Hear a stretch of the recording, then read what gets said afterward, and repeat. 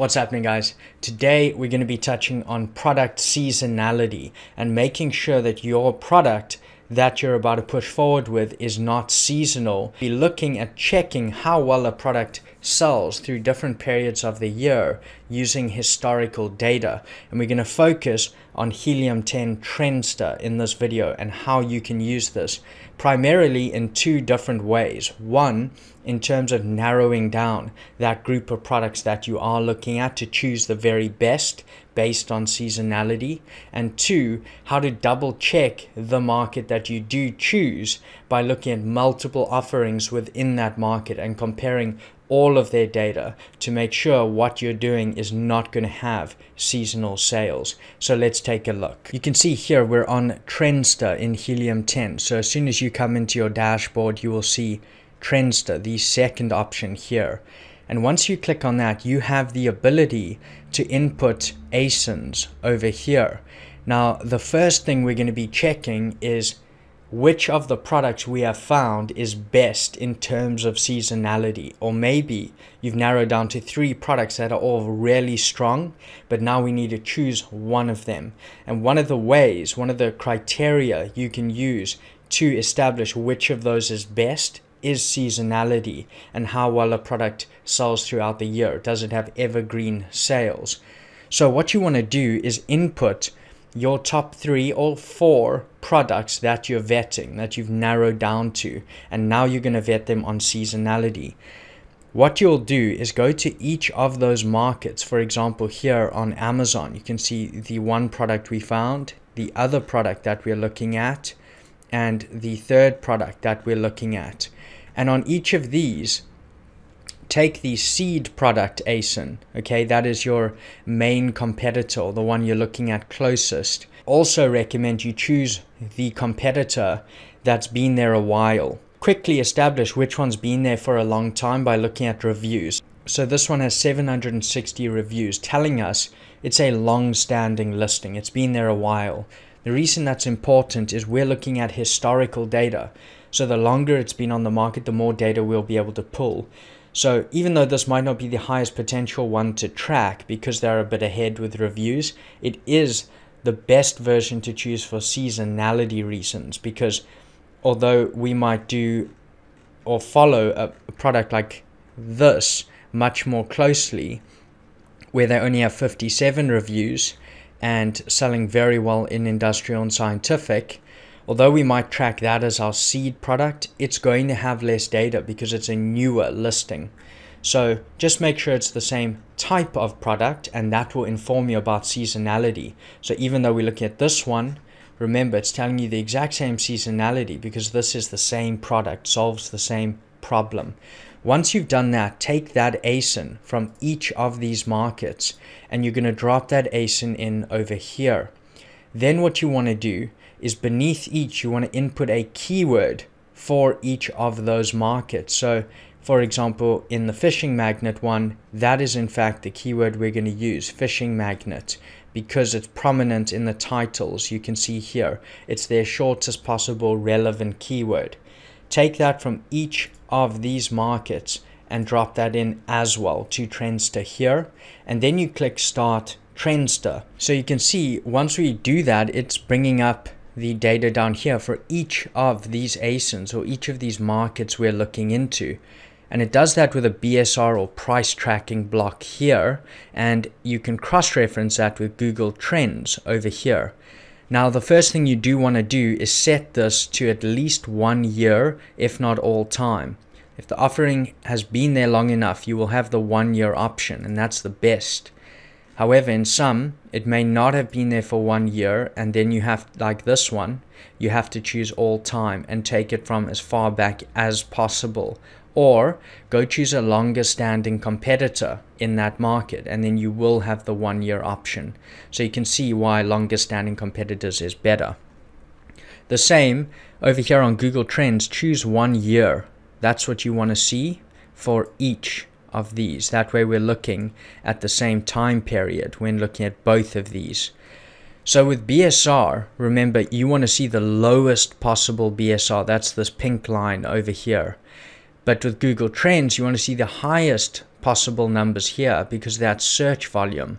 So we should see a inverse relationship between these two, which you can see here a little bit. You can see when our BSR is quite low up to about March, we have, if you were to draw a straight line here, we have a decently high average over here.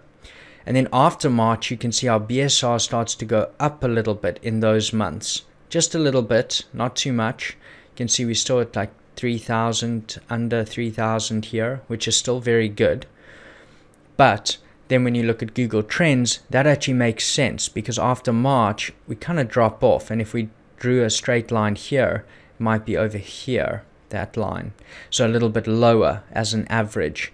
So you can see how that makes sense and correlates. You can see how that is a good way of cross-referencing this.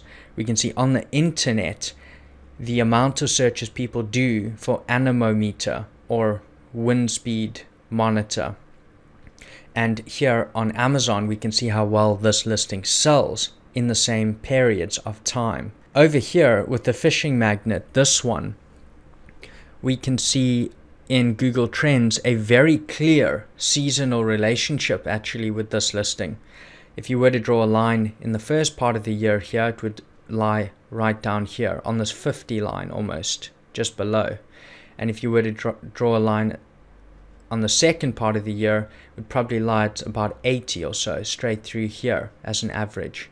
So you have a clear relationship where this product is searched for far less in the winter months and much more in the summer months.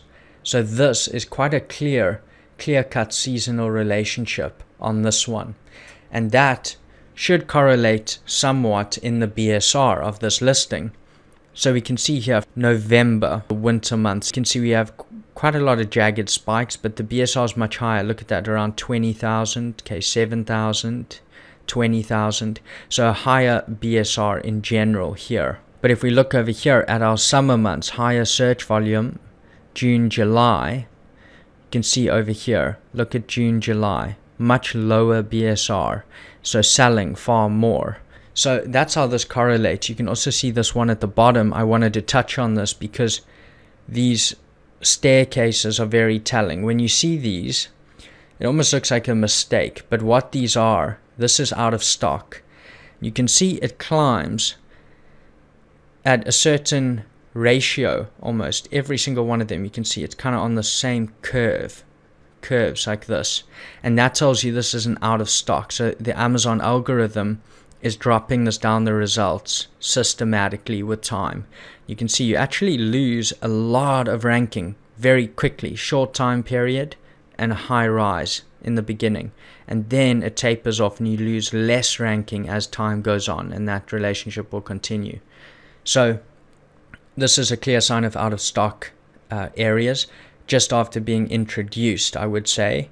And then here we're staying in stock and it's become a little more stable. This trend is the most difficult to read. You can see the search numbers do change quite frequently, up and down, up and down. But this is actually a very stable trend. The average would be probably on this 50 line here if you were to draw a straight line. And so this product would actually be quite evergreen. This is quite a stable trend through the year. Although it's up and down, it's got a very straight average across summer and winter, as you would expect with this type of product. The data we can pull from this BSR is quite difficult because you can see we only really have accurate information from about June, July. So we're only going to see one season. So in this case, what I would do is go find a competitor who has longer standing roots in this market, and that's going to be more telling, and we'll cross-reference this, what you're seeing here.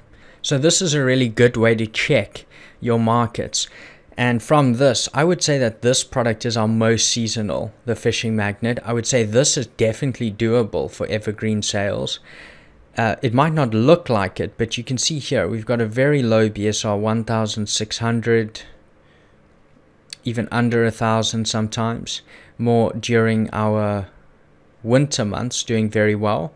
And then in summer, it looks like it goes way up, but if you actually look closely, look at that, BSR still 3,000.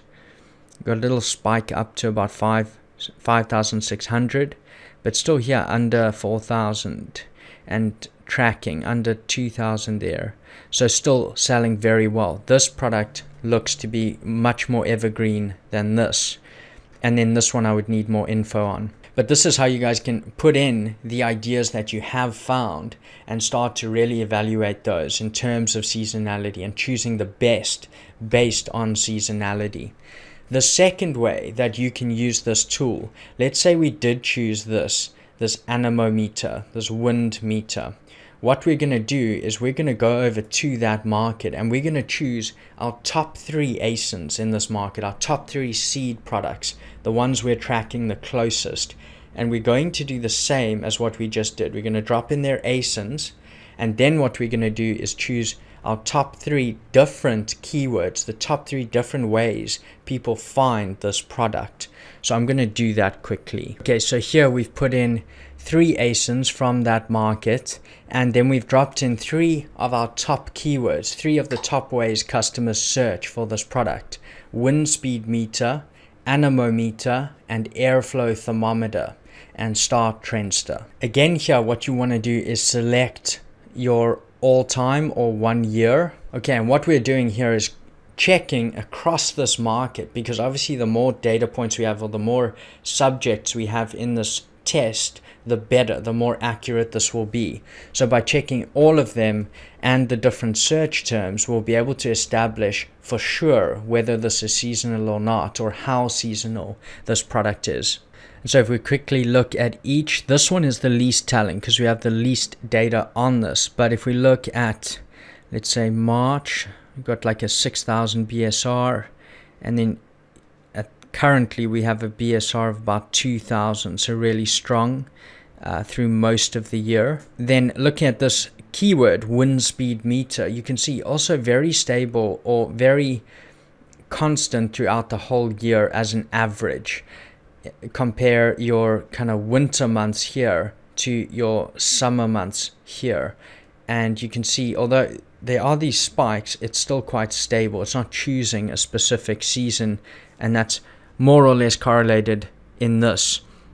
It's quite stable. It sells quite well. That BSR is pretty low for a lot of the year. In the next one, we can see here, let's look at winter. We've got a 4,400 BSR, 4,100. Then if we go into summer, we can see 5,300, 6,800, creeping all the way up to about 11,000, and more currently still low, about 6,000. So that is quite telling in terms of the selling really well in most parts of the year. It might in fact sell a little better in the winter months of the year and slow down slightly into summer. And then again here a similar trend we can see in the more winter months, quite low, 1,000, 2,000 BSR. And we go more into summer, you can see going all the way up to about 5,000, back to 2,800, and more recently see even under 2,000. So quite constant. And this graph for anemometer, which is the same product, also very stable throughout the whole year. So quite good. If anything, this sells better during the winter months, and you can see the volume's also a bit higher there, and then a little less in the summer months, little lower volume, little higher BSR, which would make perfect sense. So that is how you can use TRENDSTER on Helium 10 to evaluate the small pool of products you've narrowed down to and really choose the very best out of those. Once you start to get to products being really high potential and you can't choose between them, this type of thing can really be telling and help you also avoid making mistakes where you're going to have stock or be overstocked for long periods of the year. So use this to narrow down to that best product or best market. And then once you've done that, check multiple offerings in that market and make sure that the results correspond somewhat. So you're not just looking at one listing and basing your decision on that. So this should help you choose products that are going to sell well throughout the whole year. If you did enjoy this video, please do like it below. Also subscribe to the channel. Let me know any questions you guys have. Drop those in the comments below, and I will see you in the next video.